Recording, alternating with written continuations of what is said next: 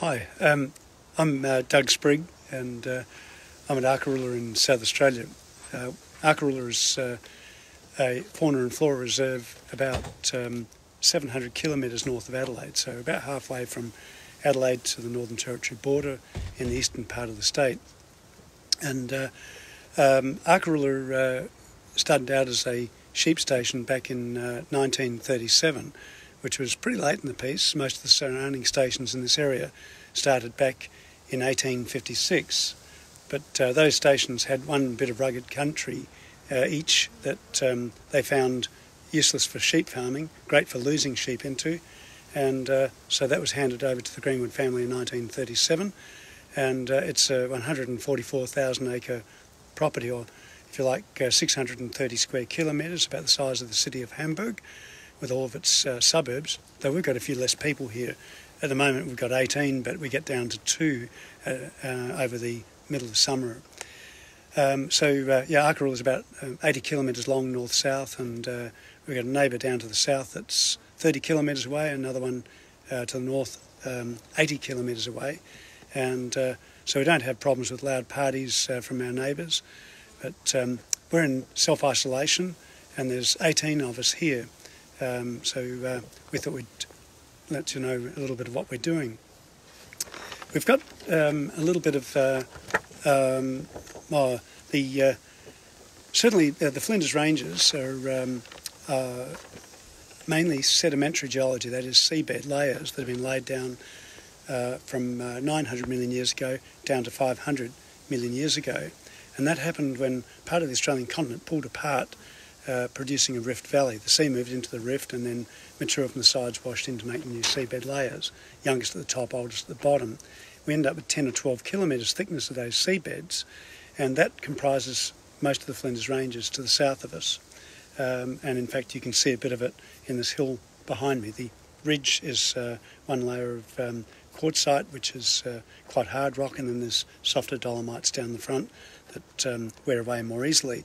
And they show up in this satellite image here, perhaps, just as bands of rock, and we're in this band here. Out to the north of us, we've got the granites, which are the hot rocks that were way below all those seabeds. And also in the southeastern portion of Arkaroola, we've got seabeds that had icebergs floating over them, and as the ice melted, it released the rock which was carried by the icebergs almost to the equator in this area back 700 million years ago. There's staff here that think I should remember these events personally, but I assure you I don't, and that might just be Alzheimer's. Arkaroola is very diverse geology, and certainly incredibly rugged country. We've got gorges cutting through the ranges up to 2,600 feet deep, or about 800 metres deep. Beautiful secluded waterholes, and abundant with wildlife. We have we have these animals like the yellow-footed rock wallaby. This is Cato, that lived with us for 4 months in the house. He was attacked when he was about 3.5 months old by an eagle, wedge-tailed eagle. His mum got away from an eagle. He didn't, but had soft tissue damage in his right foot. And in about 3 or 4 weeks, he was over that. And this is him in the office in his little lair. You can see they sit with their tail in front of them between their legs. In fact, they can't lie down until they're about 6 months old. And even then, they spend a lot of time with their tail in front of them between their legs. They can fit in caves in that manner, and their mums come back and they drink from their mother's lips. My partner, Vicky, was a surrogate mum for Cato, and he taught us a lot about wallabies. This is Cato just before he went out into the wild, and he's been out now for a bit over 2 years, and in that 2 years he's been bringing lots of his friends back. In fact, probably at least 80 to 100 each day for a feed. That is until about 6 weeks ago. We had our first decent rains in 5 years. 6 weeks ago we had 73 millimetres of rain, and that was most welcome. But the wallabies that had to come in to get food and water were then able to move off and go and eat the fruits that are coming out around the place and enjoy themselves. So they'll be recolonising around the traps. But they are still coming back just socially a bit, and we're very happy to see them. We'd normally be starting our visitor season. We have a quiet time over summer, mainly with Northern European visitors, but Easter is when we really get going with bigger numbers of people. At the moment we've got big numbers of flies, as you've probably noticed, and you should feel sorry for me because I'm not used to flies, just like most of us on the planet. We have this abundance of flies after the rains have come through. Normally they'd be attracted to cattle, but because of the drought, the surrounding stations don't have cattle, so they've befriended us instead. If you could come and help share the love, that would be fantastic. Anyway, with the self-imposed exile through the coronavirus, the Arkaroola staff, all 18 of us, have chosen to be here. There's nobody here that's locked up to be here. They all want to be here, and so rather than doing our normal four-wheel drive tours, scenic flights and astronomy, we're doing other things, improving our walking trails that we've got. We've got 5 walking trails in Arkaroola that are self-guided walks. Then we also have a couple of new ones we're developing in association with sites of World Heritage interest. So there's a World Heritage proposal for the Flinders associated with the Ediacaran fossils, which were just before the end of the Precambrian period, about 530 million years ago. Arkaroola's got hot rocks, which probably led to the acceleration of development of life, and also maybe allowed the jump from plant to animal and from asexual to sexual reproduction. Anyway, sorry about the flies here.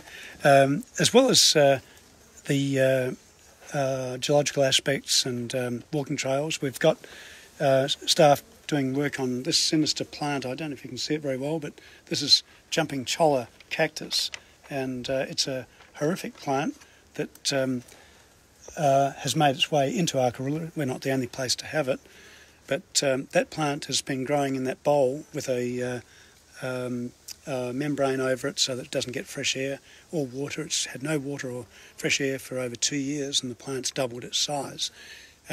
These plants can grow up to about 2 or 3 metres tall and about the same across, and bits break off when they're struck by animals, and the animals can carry them until the animal dies or bits fall off. So there's a great transportation mechanism there to get the plants moved around the place. And so our staff are going out and getting rid of the cactus, and also noting the positions of new outbreaks. Arkaroola has had astronomical observing since 1986. We started up our first astronomical observatory back then, and that was around the time of Halley's Comet's last apparition. And it proved so successful that we now have 6 observatories here. 2 of them are doing scientific research, and then we have 2 that we use for putting eyeball to telescope. So you look through the eyepiece at not only the planets but deep space objects, gas clouds, dust clouds, and galaxies. And I'll just show you a couple of images of those sort of things. So just very quickly, this is the Ediacaran Nebula. This is a hydrogen gas cloud in space, which is about 4 times the size of the Moon in amount of sky it takes up. The dark lanes through it are dust clouds blocking out light from beyond, and that's a birthplace of stars. We then have a globular cluster. This is about 1 million stars in one cluster, about 20,000 light years from us. So a light year is a measurement of 10 million kilometres, or 6 million miles, and that's the distance that light travels in a year. And that's 1 million old stars, and then we've got an image of the Great Andromeda Galaxy, which is out to the north. All these things can be imaged now on our latest observatory, which has got 2 telescopes in it. That's an automated telescope system, and we can do astrophotography, getting images within 5 seconds and improving them over the next minute or two to get really quite world-class imagery. And we're hoping that we can get that up and running within a week or so and start to bring astronomy to you. We've been running these sessions at Arkaroola with astro-imaging for well over a year. Patrick Cohen will be conducting those tours. He's a master at it. I tend to stick to the eyepiece on a telescope and show people the wonders through the telescope, but we tend to see things in black and white looking through a telescope. So ladies, even you'll get to see things as males do in black and white. But certainly the colour images come up beautifully with the robotic telescope, and I'm just sorry that I can't get over there to show you it. We've got problems with our internet reaching down to that system. Anyway, I might just try taking the camera inside just to show you a couple of images so you can get a little bit of an idea of what we've got. So if you just want to come with me for a moment, and then I'll let you go back to it. But certainly within a week we hope to have the imaging telescope so that you can see images in real time.